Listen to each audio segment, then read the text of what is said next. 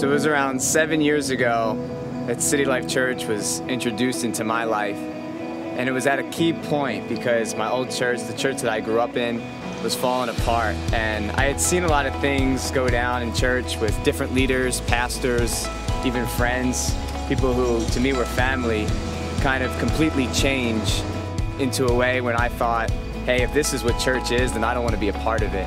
And it was just at that moment when my mom was like, hey, there's a church popping up, it's new, you should go check it out. I was like, yeah. I kind of brushed it off until one Sunday I kind of found myself there. And as soon as I walked into City Life, it just felt fresh, it felt new. And that's kind of been the story over the last 7 years of my life. Just the idea that you're set free by grace. It's not a one-time thing, but it's happening each and every single day.